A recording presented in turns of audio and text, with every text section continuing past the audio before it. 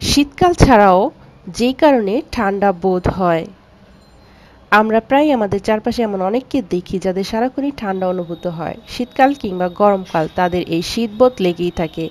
দেখা যায় সারাক্ষণই তারা ঠান্ডায় জুবুথুবু হয়ে থাকেন। তাহলে অবশ্যই আপনাকে জানতে হবে যে কেন সারাক্ষণ ঠান্ডা লাগে।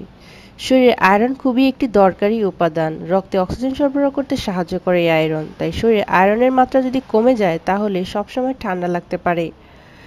আমাদের শরীরে যখন রক্ত সঞ্চালন সঠিকভাবে হয় না তখন হাত পা ঠান্ডা হয়ে যায়, এমনকি সারাক্ষণ শীত শীত ভাবও লাগতে পারে। এছাড়া রক্ত সঞ্চালন সঠিকভাবে না হলে হৃদরোগের সম্ভাবনা হতে পারে। অতিরিক্ত মাত্রায় একাকিত্ব, বিষণ্ণতা, ক্লান্তি এগুলো ঠান্ডা লাগার একটি কারণ। যদি আমাদের সঠিকভাবে ঘুম না হয় তাহলে শরীরে তাপমাত্রা পড়তে শুরু করে। শরীরকে সুস্থ রাখতে ঘুম খুবই জরুরি, যা আমাদের শরীরকে গরম রাখতেও সাহায্য করে। তাই কম ঘুম ঠান্ডা লাগার গুরুত্বপূর্ণ একটি কারণ। বিজ্ঞানীদের মতে ছেলেদের তুলনায় মেয়েদের একটু বেশি ঠান্ডা লাগে। তাই শীতকাল ছাড়া অন্যান্য সময় মেয়েদের ঠান্ডা বোধ হওয়া খুবই স্বাভাবিক।